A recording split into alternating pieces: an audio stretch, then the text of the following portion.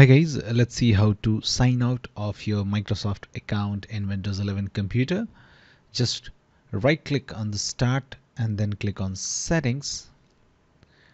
Now in the left menu click on accounts and in the right side click on your info, and now in the account settings section just click on sign in with a local account instead. So once you click it, it'll say are you sure you want to switch to a local account. Click on next. It'll ask for your PIN. Just enter your PIN or password. Now choose your new local account username here.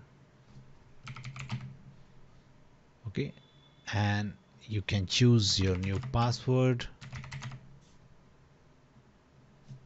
You can choose the password hint. Click on next and click on sign out and finish.